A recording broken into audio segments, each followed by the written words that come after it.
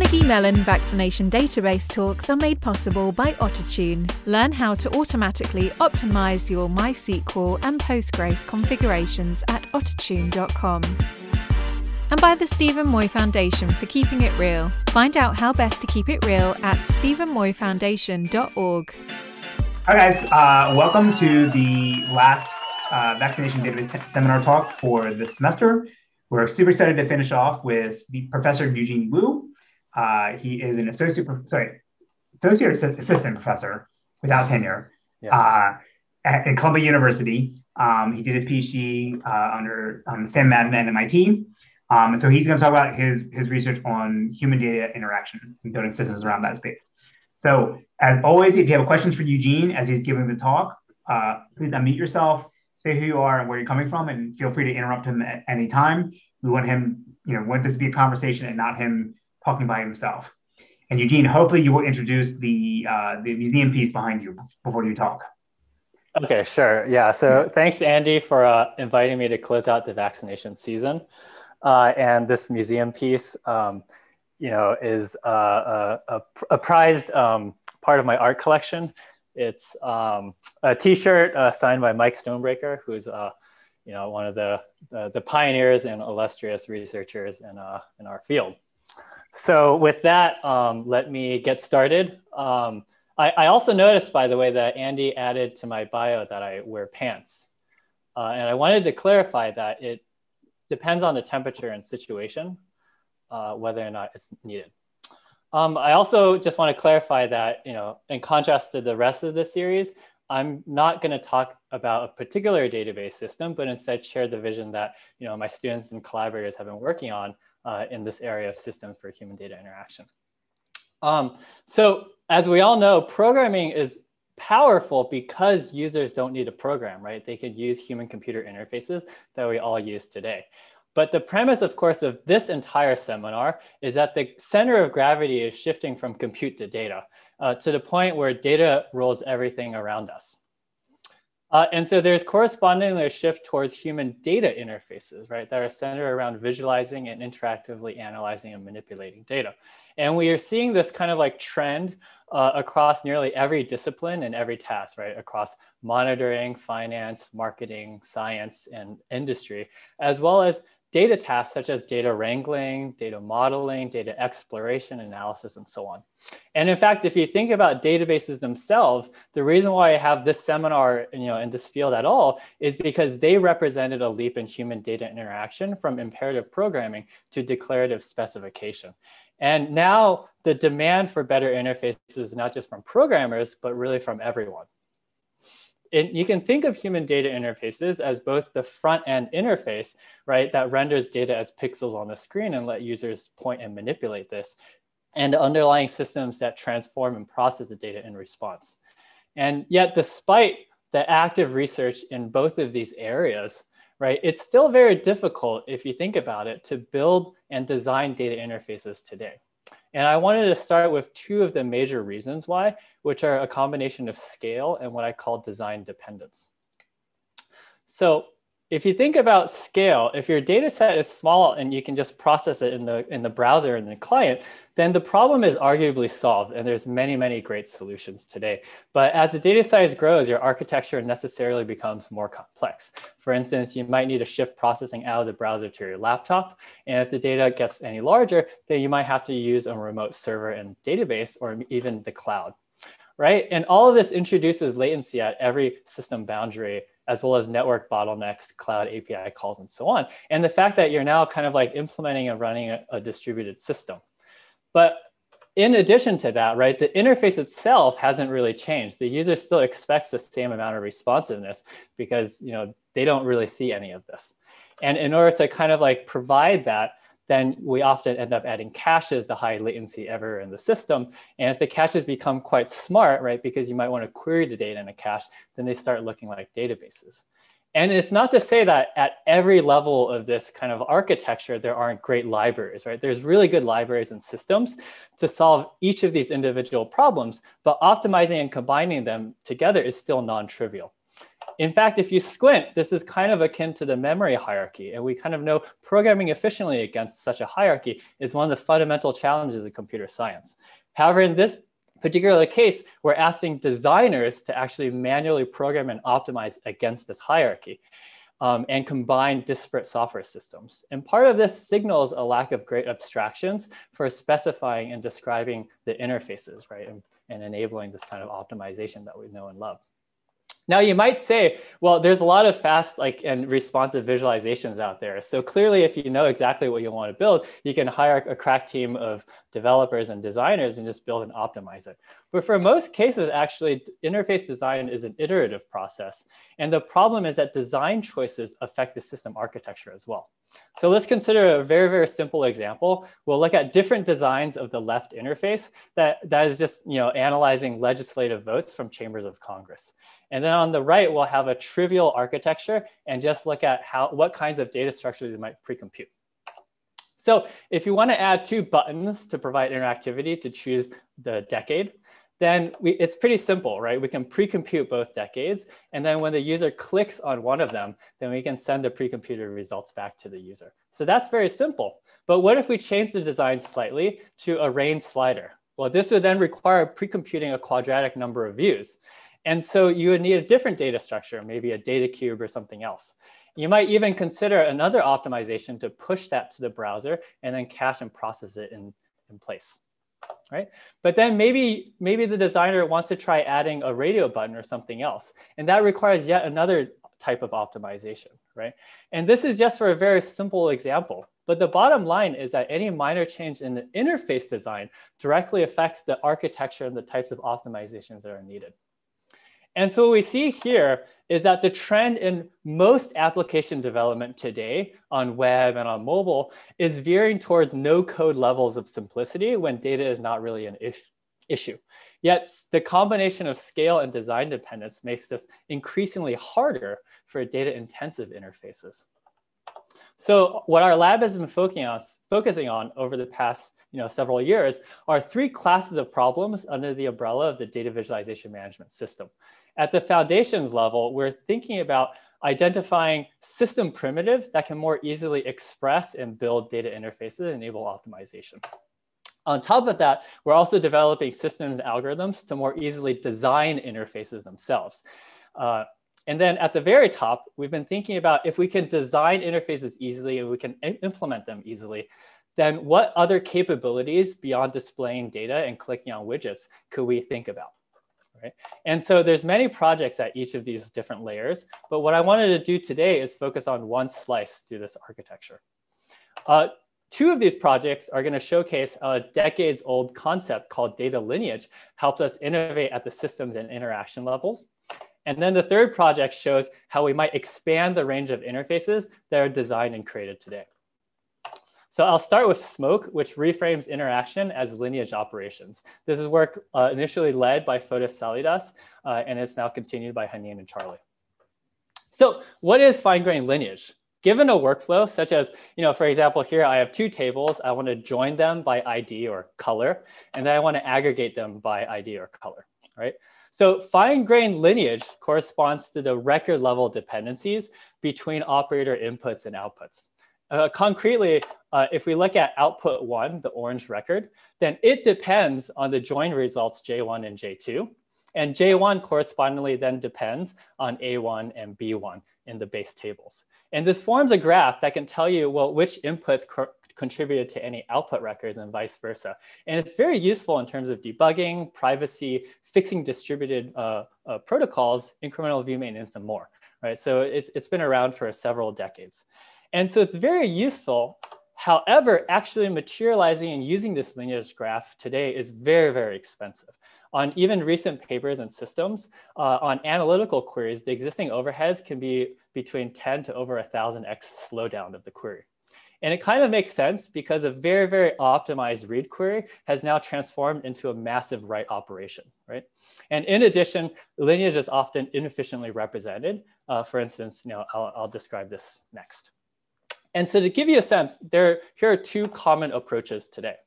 the first is what we call the logical approach, and we stay within the relational model. And the goal is to just rewrite the base query so that output is annotated with this lineage information. For example, here in the output, it would be the gray attributes, right? A and B. Now, the nice thing is this is compatible with any database system, but as you can see, the output 101 has now been replicated for each combination of input records it depends on from the base tables. And the query now needs to do a lot more work to actually compute these annotations because of this denormalized representation. There's a kind of some inherent overheads in this approach. Now, alternatively, a physical approach, which is popular in big data systems like Spark, is to modify each operator implementation to write pointers out to some external lineage subsystem, like a graph or a key value store. But it turns out that even just making these virtual function calls can be very expensive in any fast database system. We experimentally see that just making empty virtual function calls can slow things down by over 2x. In addition to the subsystem, also replicates a lot of functionality that database provides. And so in both cases, it's quite expensive. Now, the reason we care about this, and I'm harping on performance, is because lineage is actually a natural way to express interactions and define interfaces. If we think about everything that you see on the screen that's data, and you point to any pixel that represents data, what you're really referring to is its lineage. For instance, if I select points in the scatter plot, what I'm really selecting is the data that backs it, or its lineage. And similarly, if this base data has been rendered in a different way, for example, like in a bar chart, then we typically will see that the bar chart changes when we select data in another chart, right? This corresponds directly to either forward lineage or view refresh. And so ultimately, all of this is declarative, right? What's happening here is the user interaction is data that we're joining with what's rendered in the scatter plot, and we're then getting its lineage and then refreshing the other views. In other words, if you think about interactive visualizations, the initial charts are the output of SQL, and the interactions is then lineage and more SQL. Beyond just visualization, right, data is manipulated and rendered in many other forms. Yifan Wu's WISC 2020 work explored how you might want to, for example, reference lineage in code. For instance, you might want to query against the lineage that you selected and pointed to in some other visualization or chart. Or you might want to fit a model against it, right? So this is all programming at this point. And it makes sense because what lineage really represents is the correspondence between your input data and what you see on the screen. So ultimately, lineage is great. However, existing systems are super, super slow, right? It's just unrealistic to use them to drive interactive applications. And yet we know that fast visualization implementations do exist. And so what Smoke is trying to do is bridge this gap. So what Smoke is, it's a row-based in-memory query engine. During query execution, all right, as they execute each operator, it materializes the lineage information for each operator.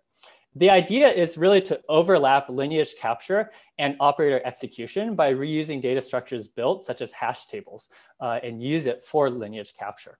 And what we do is we're going to instrument physically these operators and use query compilation to remove that overhead. If you know that you only care about end-to-end lineage information, we can actually then propagate this information as we generate the lineage so that you end up with just kind of like end-to-end information and avoid storing this per operator. Right, so this is an overview of Smoke. And what I wanted to do is give you two examples of how lineage capture works in this system, and then you can extrapolate. For something like filter, what we're going to do is populate the lineage information, which is represented as this red integer array. So for example, let's take a look at the first row. It's going to pass the filter because 40 is greater than 20. In addition, we're going to store the input row's ID in the corresponding offset in the integer array. Right? The second row fails the filter, but then the third row passes, and so we're going to store its corresponding record ID as well. So that's pretty much all we have to do. Lineage in this case is just a simple integer array. It's cheap to create and populate.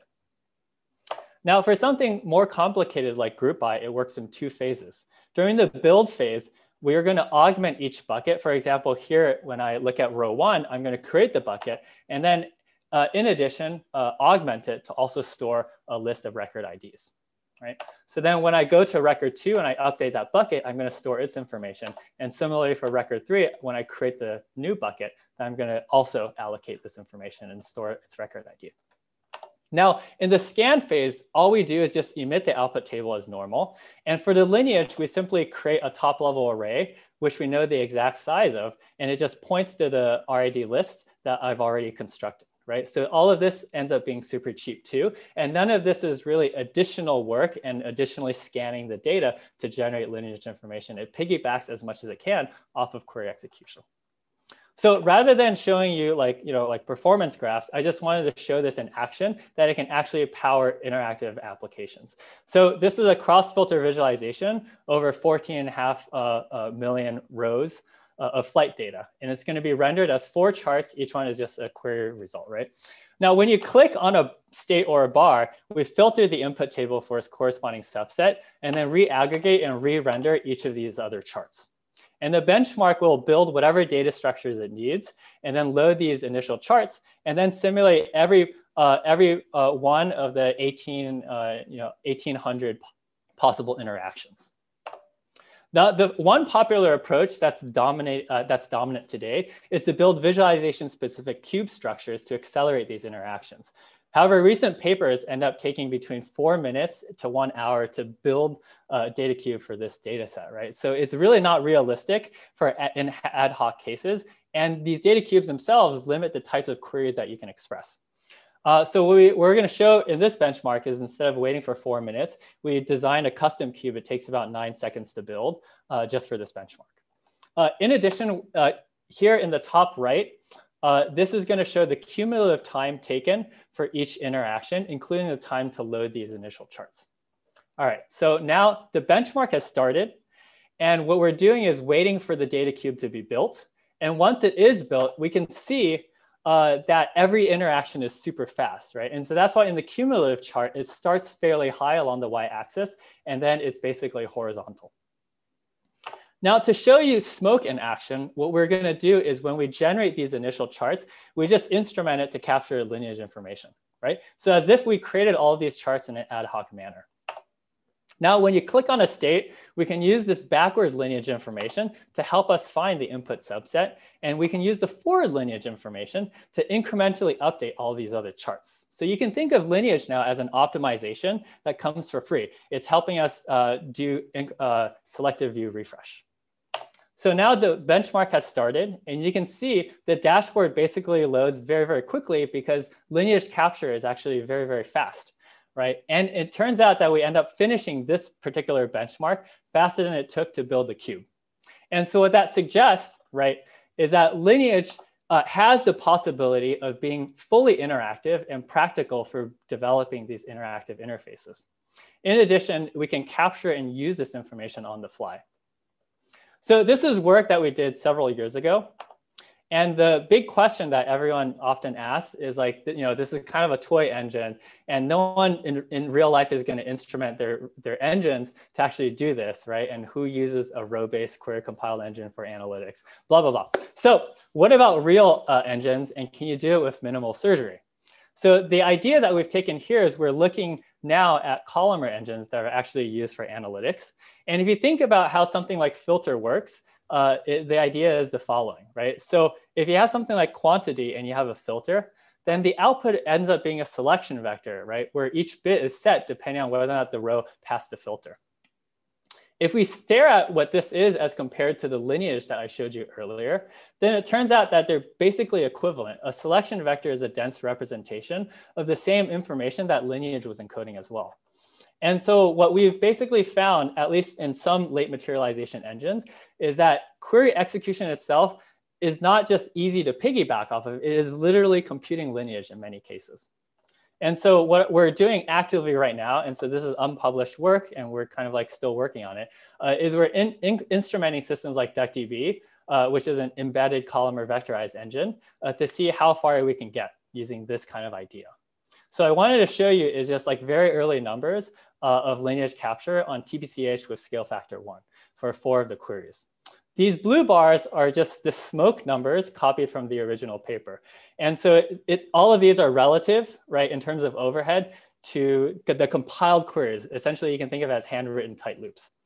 Now, smoke duck is DuckDB with lineage capture. The numbers now are relative to DuckDB, right? So it's not apples to apples, but what we end up seeing is that the overhead varies between 1.8 to 4.8% overhead. In addition, it turns out that the lineage instrumentation took about 4 to 20 lines of code per operator. And because a lot of the code is just pinning existing arrays in memory. And overall, in terms of memory overhead, it's about 20 to 40 megabytes on TPCH scale 1, right? So what all of this means is that lineage is a critical piece for expressing interactive applications and interfaces, but it's got to be fast, right? And what we've shown is that lineage is interactive and is practical. And so what we're doing right now is studying the extent that these ideas can apply to other late materialization engines and how to cleanly integrate lineage management into these engines as well. And what we seem to see is that many arrow-based analytics engines like Data Fusion and Arquero and JavaScript are also amenable to some of these ideas. So we're very excited about this. And so this is kind of like how something from database theory can be applied to something in HCI. So now I want to shift to a usage of lineage. And this is work led by Lampros Fokas, Young Wu with collaborators Jinan and Knuckle. So this animation is from the Chi 17 paper, same stats, different graphs. All of them have the same summary statistics on the right, but obviously they're very different. Right? And visualization is exactly powerful because it shows you what a priori statistics cannot. Now, our work seeks to empower users to identify unexpected patterns in the interface and be able to ask why these exist, right? And then to be presented with sensible explanations. And this hopefully can help them debug data errors or simply better understand what's going on. So I want to just share 2 examples via demos of our work. The first demo is this idea of query explanations that we introduced in 2012 through the Scorpion paper. And so here, like you can imagine a sensor deployment collecting a bunch of data per minute, right, across like an entire deployment. And we might want to group by hour and then compute the average standard deviation temperatures and then plot it on a visualization. Now the user might immediately then ask, well, like all of this looks kind of like periodic and it might look pretty good, but why is this region look so high, right? What's going on there? And we'd like some explanation as to what's going on. So this is kind of what I wanted to first demo, if you can see my screen. So this is the exact same data. So the blue corresponds to the average temperature on an hourly basis. And you can see there's kind of some daily periodic pattern, right? So what we'd like to be able to do is literally just like in the slides, ask what is going on here and specify them as anomalies. And then say, hey, you know, I thought they would look closer to these other points that I've just selected. And then I can run the system called Scorpion. And what we're going to do is look for potential explanations as to why this might be the case.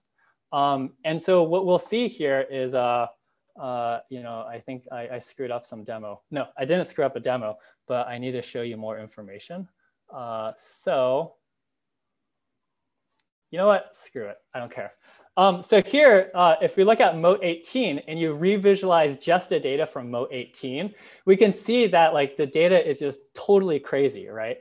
And it turns out that if you actually rerun this, which I'll actually do right now, because this is a little bit better, is if you do exactly the same kind of like thing. Sorry, I'm just going to do this again because I can't show you all the coolness if I'm missing some of the interface. You're good. Keep going. You got it. All right.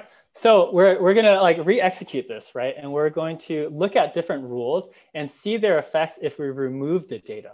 So what that means is earlier we saw that sensor 18 is a potential kind of like explanation. And if I hover over this now, what I'm going to do is remove all of its readings and then revisualize the visualization. And so we can see here is like the anomalies we specified disappeared.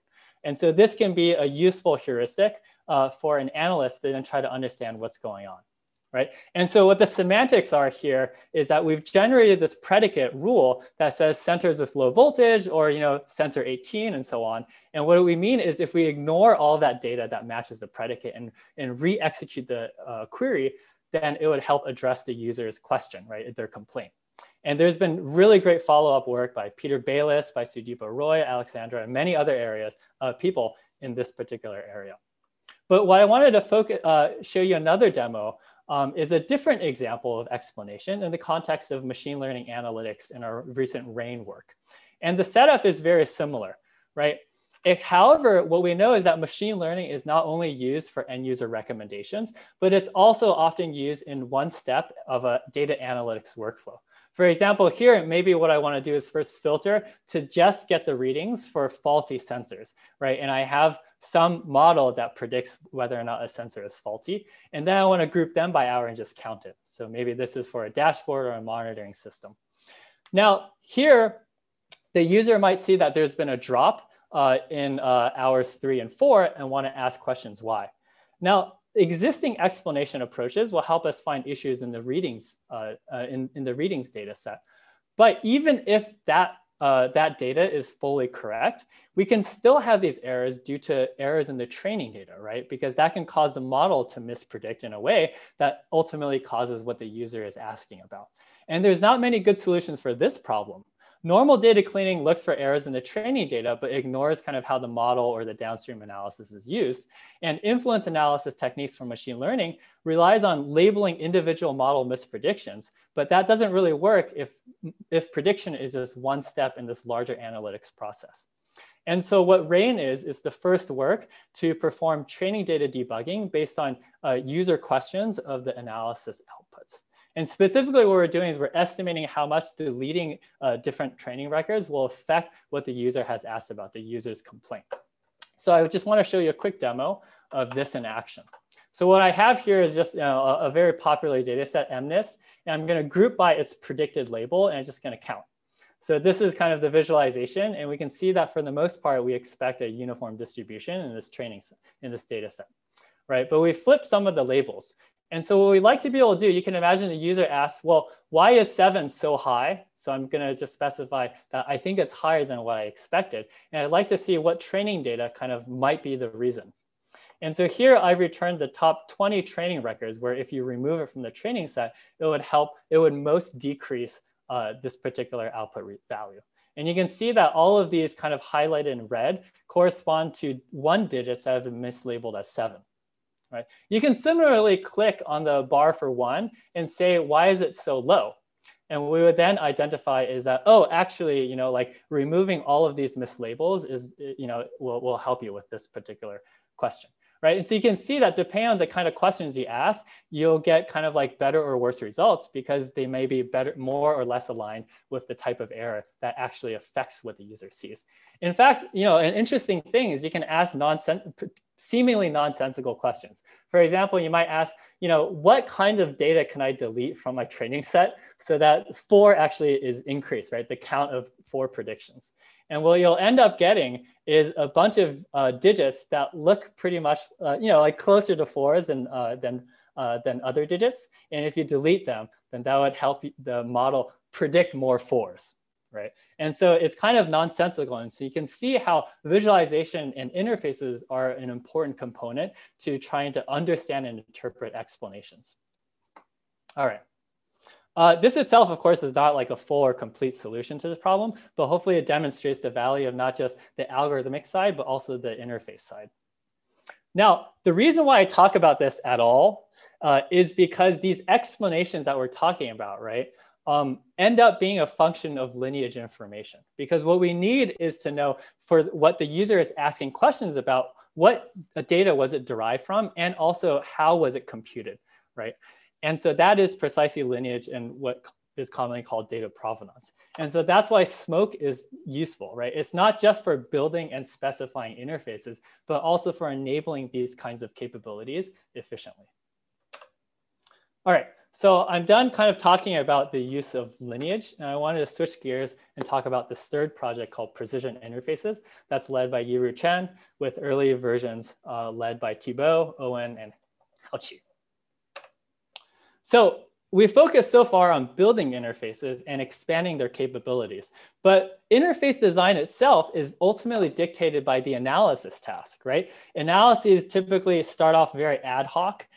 You might be programming or like writing ad hoc queries. And then we ultimately want to design an interface once we settle on the set of queries that would be actually useful for an analysis. And yet, if we think about how interface creation tools work, they actually work in the reverse fashion, right? They limit themselves to a particular class of queries or analyses, and then make creating interfaces for those easy to build. So here, if we think about the tools for creating interfaces, at the x-axis here corresponds to the expressiveness of the analysis task. And the y-axis is how easy it is to create interfaces using them. Now, tools like Metabase and Tableau and Excel and so on make it very easy to build interfaces that are essentially parameterized queries or data cube operations, right? So you can say that for these very, very common classes of analyses, they're fairly limited, but they're very easy to use. But if you want anything more complex towards the right, then you basically enter the world of writing lots of code or paying someone. And although there's engineering kind of like programmatic libraries to help with this, it's still just too difficult or expensive for the vast majority of potential interfaces, right, to be created. So oftentimes they just simply will not. And so the kind of like the long-term goal that we have for this project is to basically place precision interfaces at the top, right? For any analysis task, how can we make it, nearly trivial to actually create the corresponding interfaces? And the philosophy that we take is the following. And this is, just one approach. If you think about what an interface is, there's really two components. There's a visualization that renders the output of some queries or programs. And then there's interactions that let users change those queries, right? And when you change them, then the interface updates. Now, if you imagine listing all the queries that result from all possible combinations of interactions with the interface, you could call this the expressiveness of the interface. In other words, the interface itself is a compact representation of the set of queries that it can produce. And we would ideally hope is that that set includes what we need for an analysis task. All right, so what our work is trying to do is, given a sample of the analysis task that you would like, we want to derive the latent interface, right? And the core challenge here is kind of, actually took us a long time to figure out something reasonable, which is how do you map query strings from the input to fully interactive interfaces, right? We have a series of papers that look at different approaches. And so what I'll give you is just kind of a demo, a walkthrough of the 4 main steps and what we're currently thinking is a reasonable approach. First, we're going to model queries as their parse trees. So here, I'm going to focus on just the highlighted parts of query 1 and query 2, right? Because that's the part that's different. And we can see is that these two parse trees are rooted with equals and have 2 children. Now, the corresponding interface is going to be simple, right? Because ultimately, we have to execute these queries and render them. So the simplest interface would be just render the output of these queries and then just visualize them. But we want interactive interfaces sometimes. And so we introduce a new class of nodes called choice nodes to encode subtree variations. For instance, here we could add a choice node to choose between these 2 subtrees, right? And so what that means is you can choose one of its k children, and parameterizing it will result in a standard parse tree that you can execute. So you can think of this as generalizing sargeable kind of like queries that we know and love today. The nice thing about this is choice nodes can be directly mapped to interactions. For instance, here, clicking on the second button would correspond to choosing the second child of this choice node, right? And of course, the buttons are not the only types of interactions you could map this to. Radio buttons can also choose one of many. And so we can rank the different candidates by borrowing from existing interface cost models that can account for things like usability, complexity, screen size, and so on. So that's the third step, is costing. And then the fourth step is to recognize that the middle tree here is the result of merging the initial pairs of trees, right, by adding this choice node. So it went from 2 trees to 1. These types of tree transformations allow us to generate structurally different interfaces as well, like we saw here. Now, we could also imagine refactoring the highlighted equalities out, right? So that we have a tree rooted at equality, but then now you can actually make independent choices for the left and right operands. And so this ends up generalizing beyond the input 2 queries that we had. This also maps to a different interface, right? Because now we have 2 interactions instead of 1. And in practice, of course, we have many different types of transformation rules and types of choice nodes that we can express beyond this trivial example. But hopefully this gives you kind of a sense. So to put these steps together, you can imagine initializing the system by parsing the initial input queries into a sequence of trees. And then mapping both the tree execution results to visualizations, the choice nodes to interactions, and then the tree structure to a particular layout. You can cost the output interface, and then we can either return it or then transform the trees further. And so this is the problem statement as well. Given a query log, we want to search the space of possible trees and mappings for the lowest cost interface that expresses all of them and potentially more. And you may have said this, but what is the cost function here? Like the cost function, we borrow from existing UI literature. You can think of things like personal preference, usability, how easy is it to express the analysis, like the workload and so on. How like whether or not like there's too many options in a radio button list and so on, right? So there's different ways that you can cost it, and what we kind of like use is both per interaction like cost, as well as what's the expected effort that the user needs to take to express the input queries in sequence. So like this is stuff you can compute offline. You don't need to put humans in front of this and test it. Yeah, so you could put humans in front of different CAN interfaces offline, and then train some model, and then use that, right? So, okay. Correct. And implementation-wise, we use Monte Carlo tree search. It's basically randomly searching the space, and it's a little bit better than that because it uses some reinforcement learning kind of ideas. Okay, but the cool thing is a demo, right? So let's take a look at a demo. Here, hopefully you can see the queries. So I'll zoom in, and here I just have a simple cars data set, and maybe here initially I want to just look at different miles per gallon and for different horsepower. And then maybe now the analysis kind of like we've changed this, so we want to see a different range for the horsepower, right? So this is fairly simple. And what we're going to do is kind of like run the interface a little bit. And we can see that it kind of like immediately generates like an interactive interface that you can use to basically filter and avoid writing queries. But then what if I actually have kind of a more complicated query structure? For example, now I want to actually change the subquery. Here, I'm going to use a very simple example for demo purposes. But let's say I just care about cars from the USA because, we're like super, I'll stop there. And so here, what we can see is that we've actually generated a weird interface, right? It turns out that, like for this particular 3 queries, it's actually might be best to just allow you to specify each of these queries individually. And maybe that's totally nonsensical, right?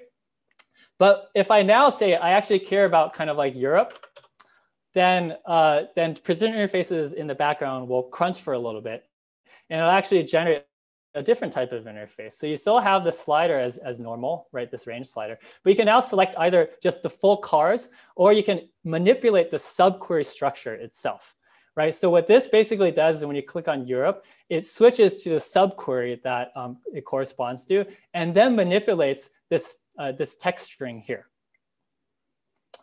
And then now maybe you want to do something else, right? Maybe you want to also look at horsepower and look at the average miles per gallon from this data set grouped by horsepower. And if you run something like this, then precision interfaces will chug for a couple seconds. And what it'll end up generating is a multi-view visualization where it actually visualizes both the horsepower versus miles per gallon here, right? And it allows you to interact with it directly. And so you can use this visualization to then interact and see kind of like what's going on in the initial query, right? And you can also, of course, use these other kind of controls as well. And so by just writing a few queries, or you can imagine mining some existing query log, we can identify and fully generate a fully interactive multi-view visualization that you can use in lieu of programming, right? If it turns out to work well. So that's a demo of kind of like the types of functionality to show that it is possible to do this, right? And the nice thing here is that you can have arbitrarily complicated queries as well as transformations of its substructures, because what we're doing is we're just encoding all of this as transformations in these trees. So just to kind of wrap things up, I've talked about these 3 projects in this data visualization management system. And hopefully, I've convinced you that it's pretty interesting. I want to connect it now with the rest of our projects to see how it all kind of pieces together. The interfaces that we generate in this last part are in this internal declarative representation. It's very similar to the trees and choice nodes that we saw earlier, right? Because what we want to capture in the interfaces is not really the front end rendering, but the data flows, right, that back it, because that's the hard part in a lot of these in modern interfaces. Physical visualization design is another project that I didn't talk about, and it consumes this representation, and its goal is to recommend a system architecture to optimize the interactions. It's very similar to physical database design, if you're familiar with it, but the data structures are created and stored outside the database, and we viewed contacting a database as a slow path. The reason is because there's lots of work on new custom systems and data structures and papers out there today that are often external to the database system itself, right? And it also tries to account for the client and communication. Now, so what this allows us to do is to design an interface, right, either manually or using this, precision interfaces, point it at a snowflake or some remote database, and just fill in the rest of the architecture.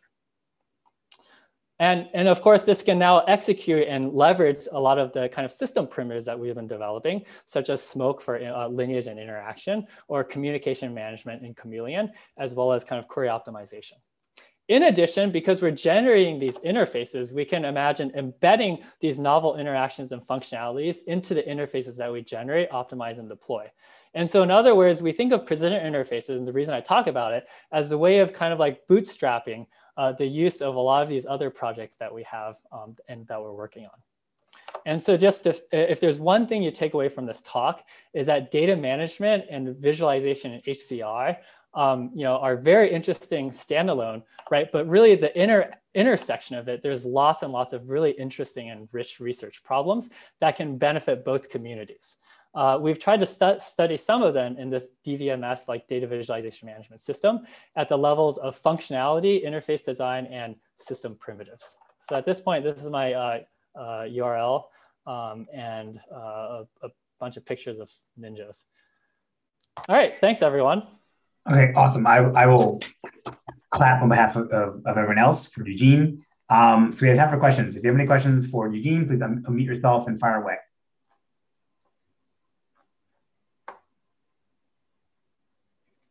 Okay, so my question is about the precision interface stuff. That seems super cool. Like, but you're taking whatever the SQL queries they throw at you and then trying to turn it into an interface. Like, and I understand there's a cost function, and maybe I don't fully understand whether it can handle this, but like, what happens if users like are writing stupid queries, or like it's not necessarily stupid queries, but like they're trying to figure out what the data even looks like to begin with without asking questions? Like, how do you prevent them from polluting the interface? And also, because I can imagine also too, what you really want to do is let a knowledgeable person write the SQL queries, and then the novice users don't get direct SQL access. They instead get the interface that's generated. So how do you prevent? It's not an adversarial thing as if they're trying to hurt you or hurt the interface. Right. It's just they don't know what they're doing. Definitely. Like I think of precision interfaces as like the underlying mechanism, right? It just takes a sequence of queries and it generates stuff. Now you can imagine many ways of using this. So one that I demonstrated here is a knowledgeable person writes perfect queries that are well crafted for a demo. But another could be, you do this ad hoc analysis at the command line or using other kind of like complex tools. And then once you've decided like, this is the analysis I want to share with other people, or that I think I'll do repeatedly, then you want to basically say like, those queries, log those and generate something specialized, right? So that's another way that you can imagine using it. But for instance, maybe like you're writing these queries and then you just mark the ones that you think are useful. Right? Or you could explicitly use it as like an interface generation tool by directly writing queries that will be useful, right? So that is if you're using it specifically as a design tool. There's many kind of like limitations and opportunities too. For example, like we generate like one interface, but there's actually like how much do you want to generalize beyond the queries that the user gave you is a parameter that you want to be able to control, right? And maybe you personally have like preferences on the layout or on the types of visualizations and so on. And it turns out that like you'd like to be able to maybe specify that and then use those as kind of hard constraints, let's say. So I think of this as an optimization problem and then what you can use it for. So we're currently like at the point where we think this is like a good formulation of the problem. And we're hoping to write it up like later this year. Yeah. Okay. And then sort of another question B is like, SQL, there's you can write the same query in semantically the same query just in a bunch of ways in SQL. Like, how well it can handle that? Does it always generate the same interface, or does it like if I use nested queries versus CTEs? But again, the high level answer is the same thing. Like, I asked my students for the first homework assignment, they have to write SQL queries, they ask questions written in English, and they come back with all sorts of crazy different ways to write it.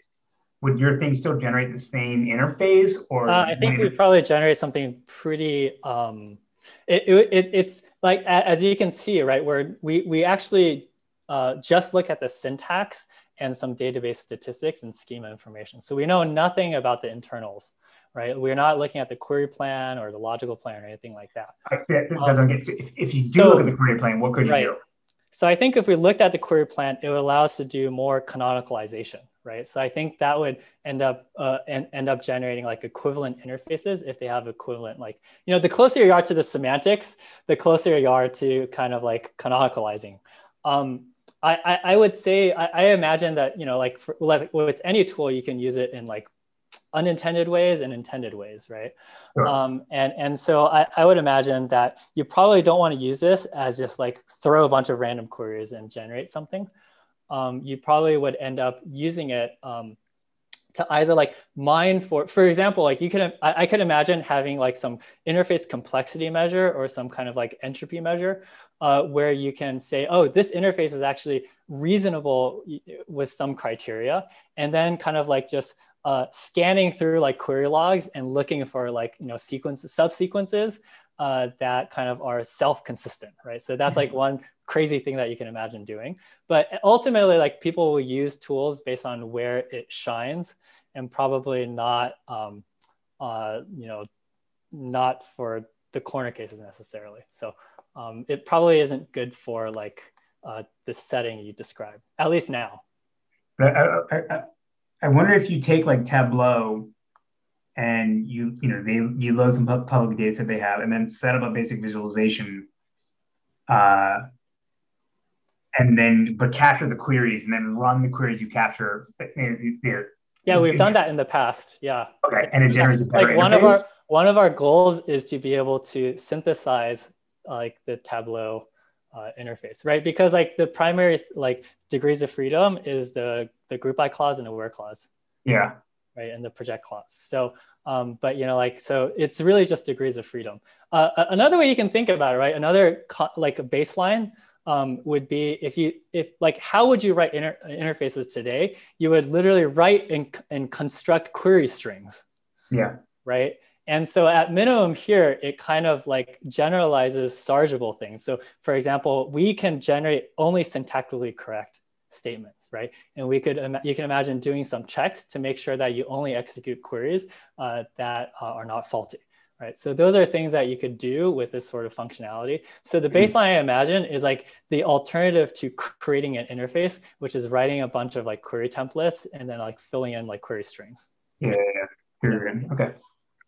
I had a question about smoke too, but yeah. So in smoke, I guess, if you're running in DuckDB, it sort of answers my question, but there's no sort of level of complexity of the query where you would lose, or like how many like layers of nesting, of like embedded queries, subqueries, CTEs, where like you would lose this lineage information, like all of it still accessible. It's all at the physical level.